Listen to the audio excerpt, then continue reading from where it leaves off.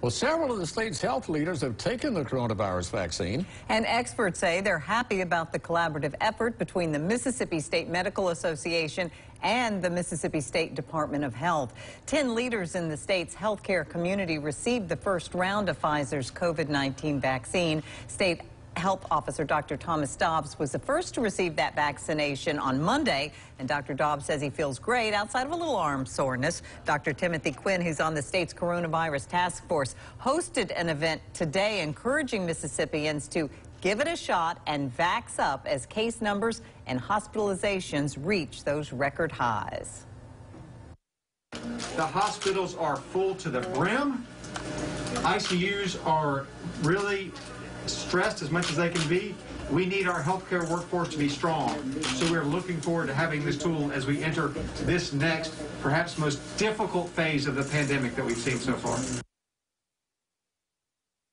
Dr. Dobbs is encouraging all healthcare workers to take this opportunity to get vaccinated as the rollouts begin.